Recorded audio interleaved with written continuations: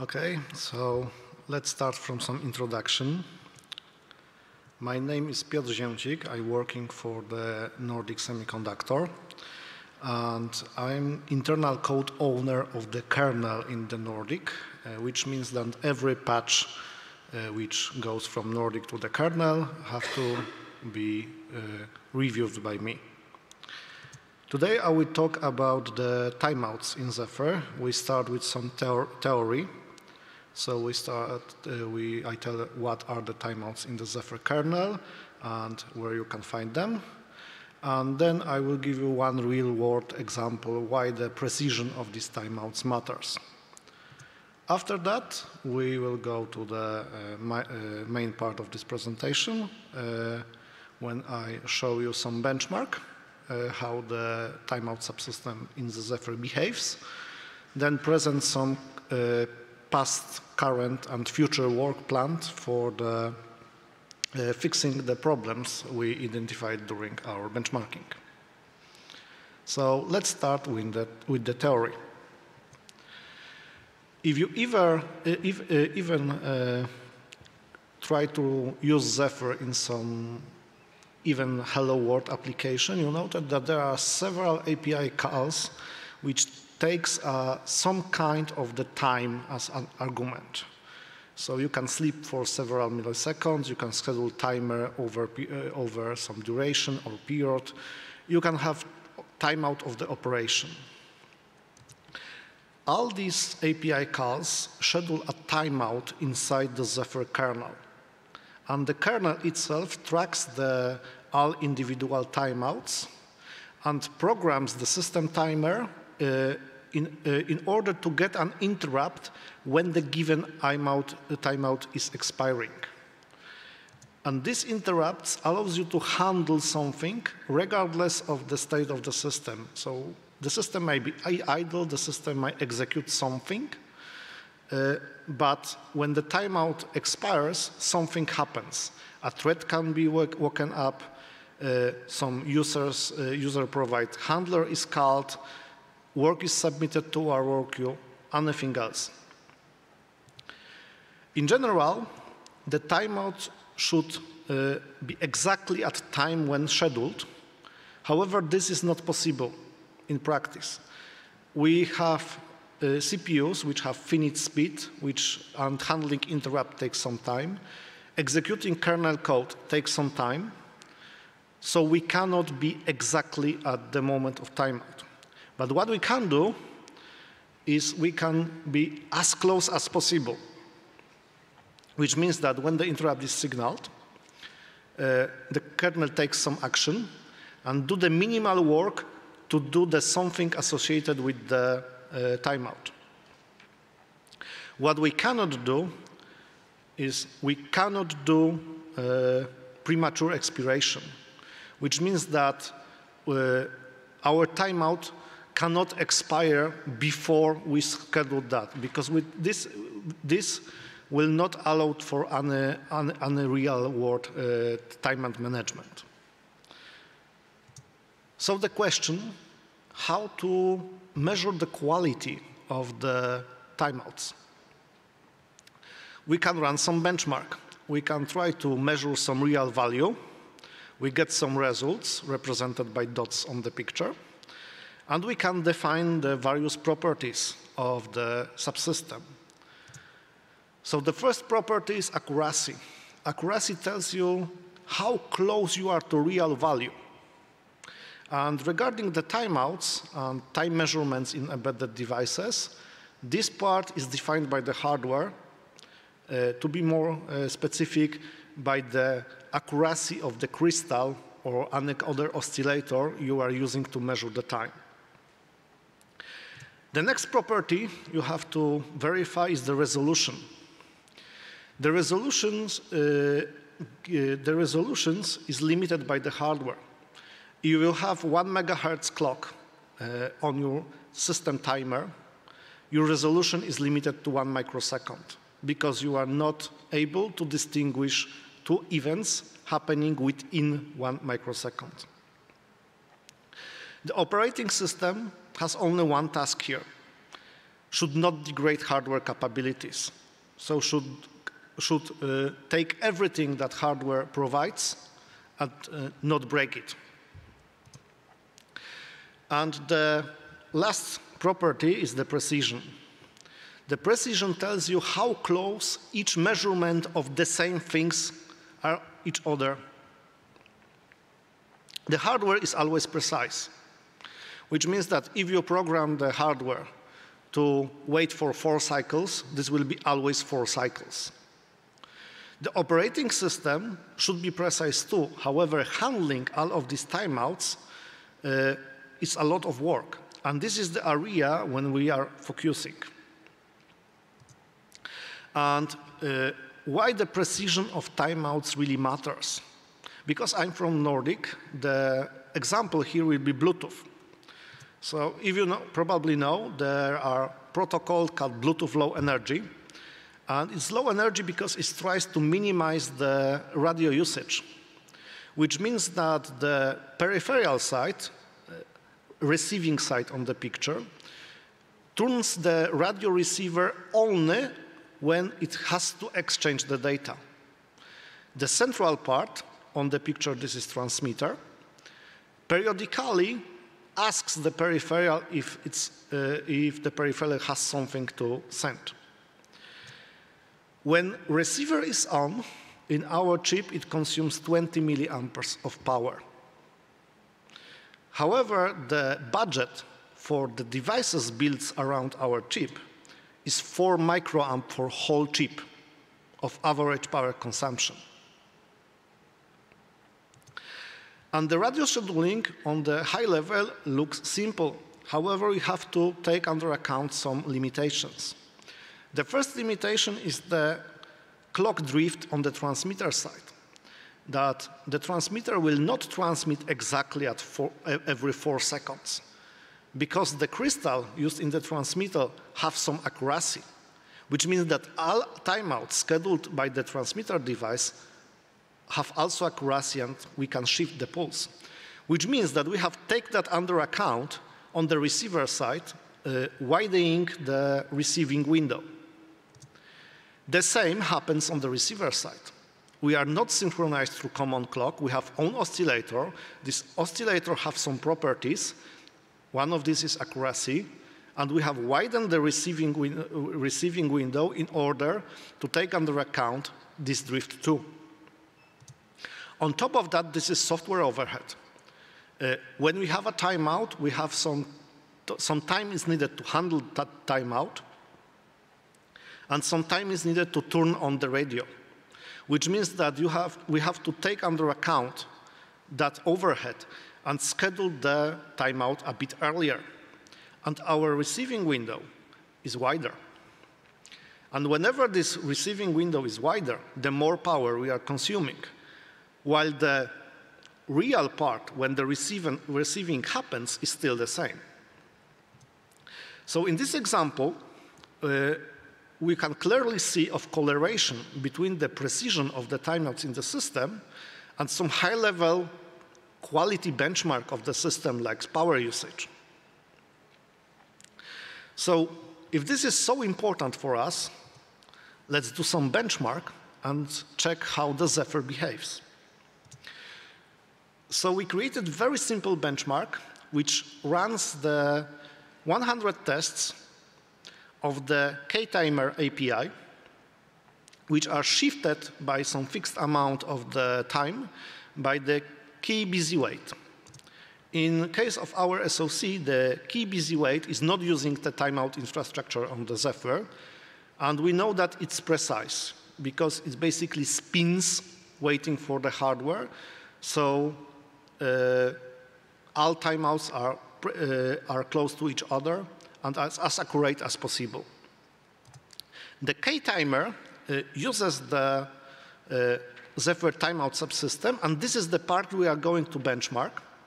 And we also benchmarked the K-microsleep API, as this allows us to use the shorter periods of times because it accepts argument in the microseconds. So if we stated the benchmark like that, this is our ideal result. So basically, you see that the time spent in the KBZ wait plus time spent in the cat timer exactly matches with our timer. And this is ideal result. This will not happen. What will happen is that what can happen in the real system is that we will be slight beyond the target because there is some execution between the running of these two tests and there is some overhead.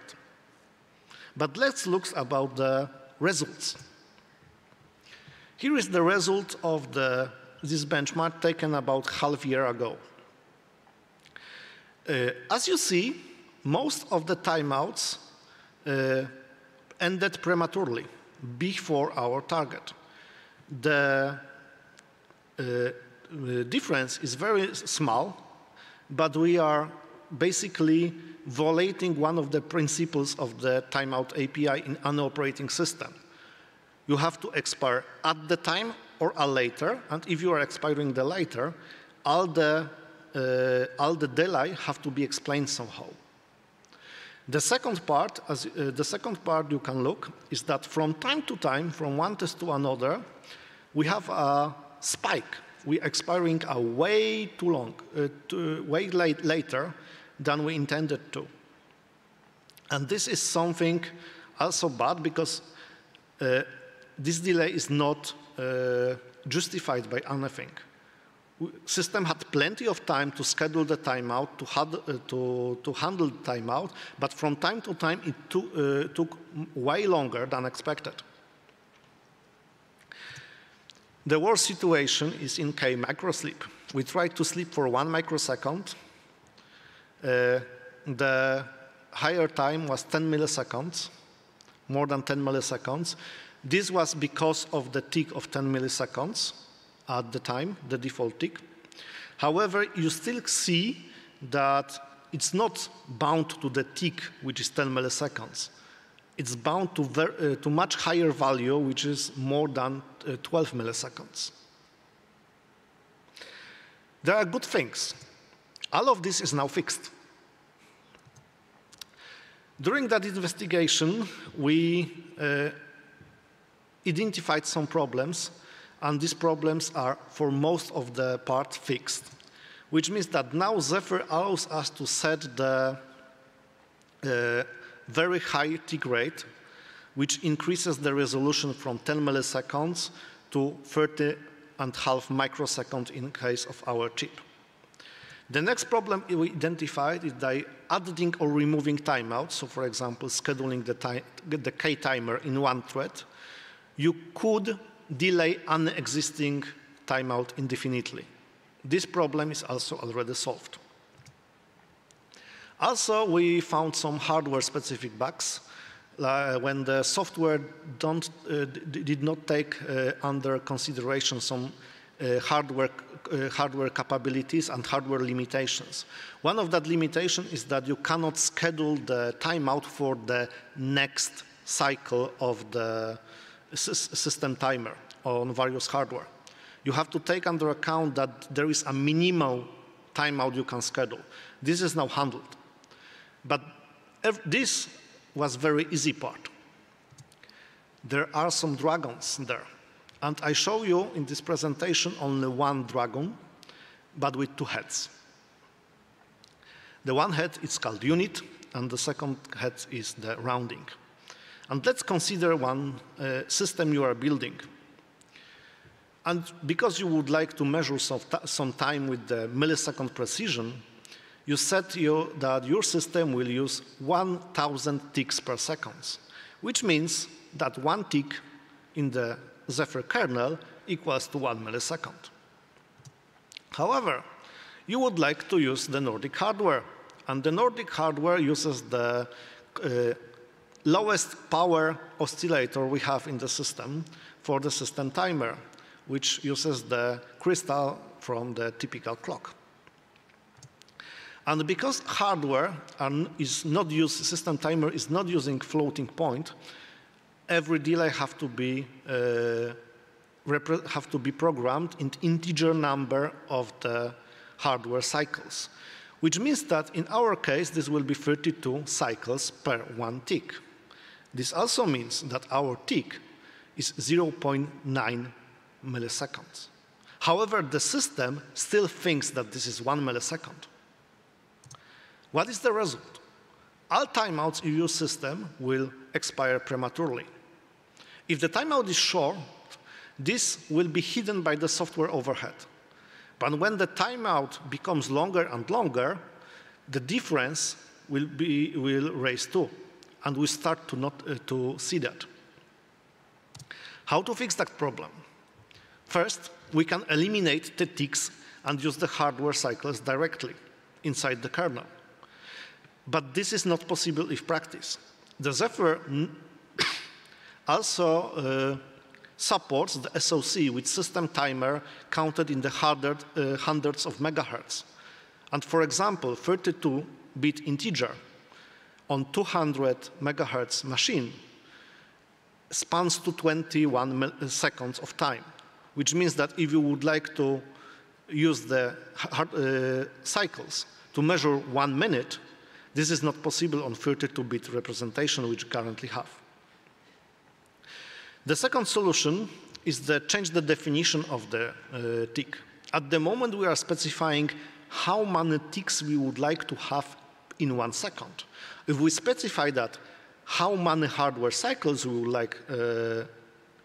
like to have in 1 tick, then the problem will disappear. So far, because this change is not done in the Zephyr, is being discussed, we have workaround. We can carefully choose the config's clock ticks per second value to basically ensure that 1 tick will be integer number of hardware cycles. But this will not solve all the problem. Let's do another example. Let's build a system with 100 ticks per second. So every tick, 10 milliseconds of time is consumed. And all our counters in the kernel just increases by 10 every tick. And everything is OK. However, we have the hardware which have the fancy number of the hardware cycles per second, so we would like to mitigate that. So we set the ticks per second to 128. And now the time represented inside the kernel is no longer integer of milliseconds. And millisecond is the unit you are using to communicate with the kernel. You cannot use any other unit right now. Which means that the same amount of time measured using the kernel API will give you different results depending on the time when you start the measurement. And you see that on the picture. For example, tick 1 takes 7 milliseconds according to the kernel, and tick 2 takes 8. Result, you basically cannot do any time of the measurement using this kernel API, because you never know if you have shorter or longer tick. How to fix the problem? We can do drastic change. We can use ticks instead of any artificial units in the kernel API and just leave all the time conversion to the application. This is a drastic change.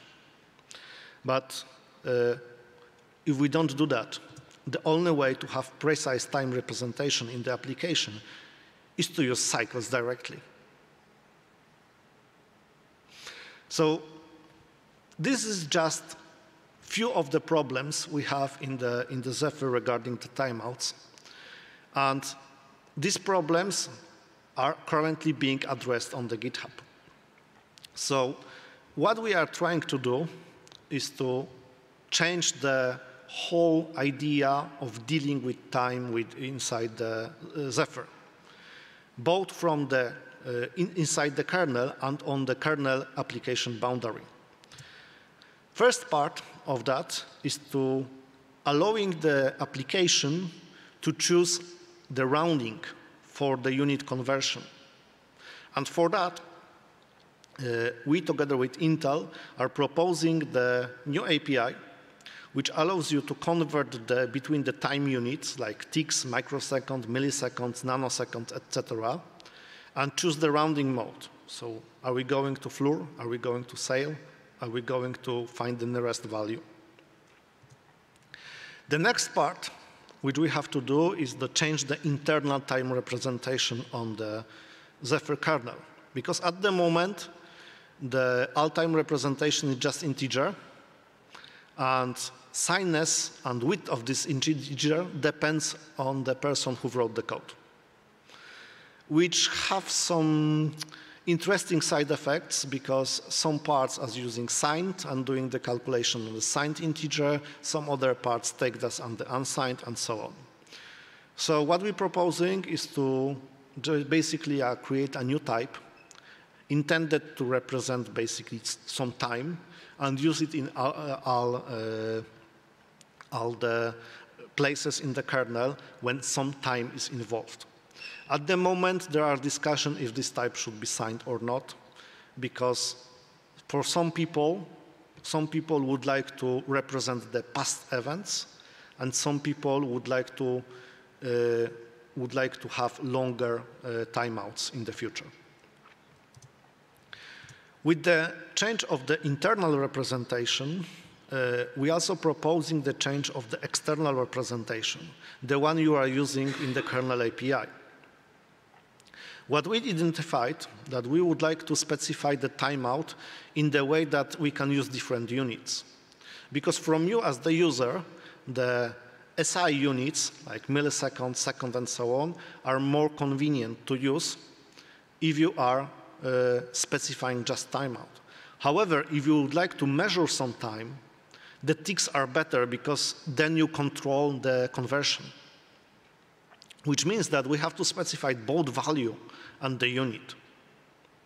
The second part is the reference point. At the moment, all timeouts are scheduled from the now. The problem with now is that it might be not the now you're thinking about, because you can get the interrupt, which takes some time, and you move your now. So what we're proposing is that we would like to specify the reference point. It can be still now, but it can be absolute time. If this will be absolute time, then you can easily schedule one event depending on the time when the other event happened. This helps us to solve the problem like in the Bluetooth, because we are referencing some event which happened in the past, not the time when we are executing the code. And the last thing we would like to include in that structure is the clock source. At the moment, Zephyr uses only one clock source, which is the system timer. And for us, this is something which might be problematic. We are targeting low-power devices, and we would like to use the best hardware suited for the task. With the current clock source, we are taking as least power as possible, but the resolution of the timer is not the best. We have other timers in system. However, this will require higher frequency clock, and higher frequency clocks means more power. So we would like to include the type of the clock and give the choose for the application developer to choose between the trade-off between the power and precision and other clock properties, like, for example, accuracy.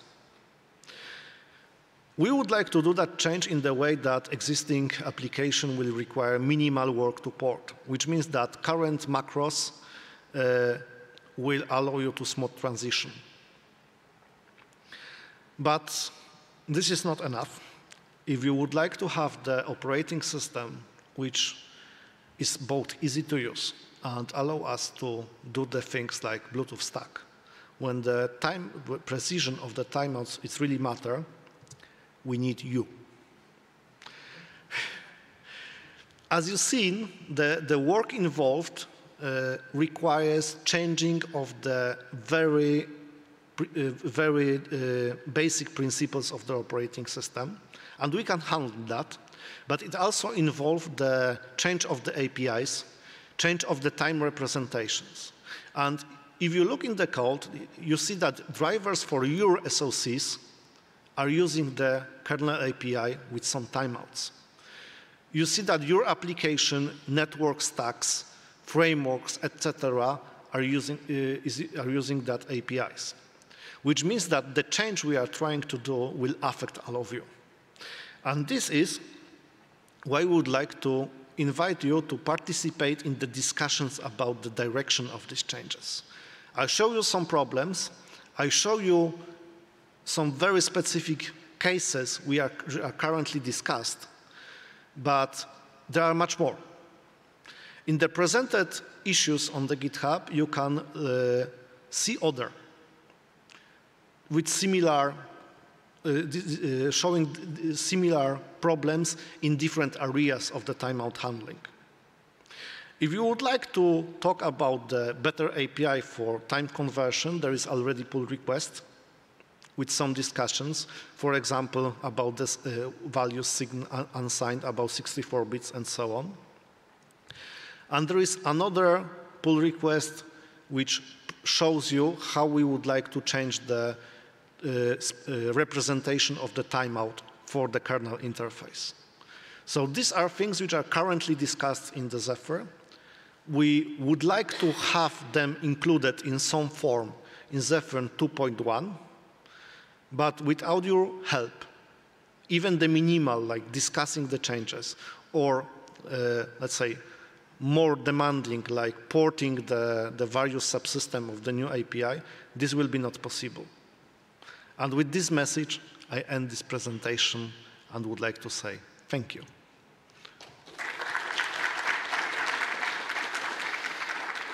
Do you have any questions?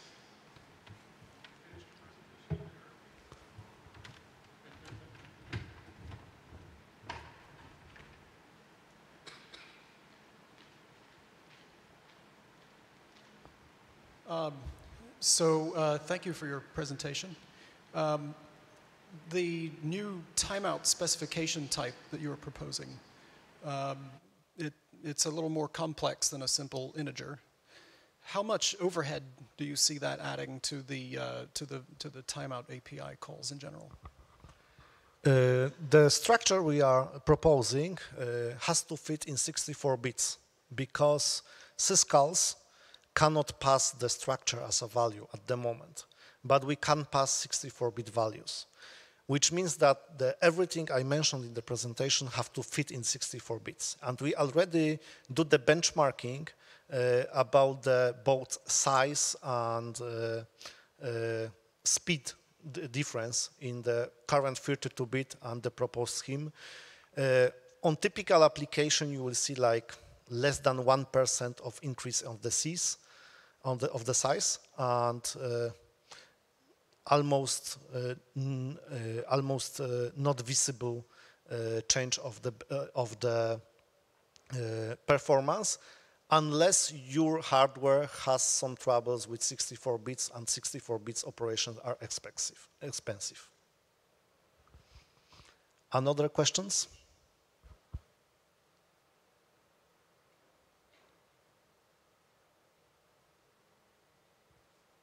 If not, thank you very much.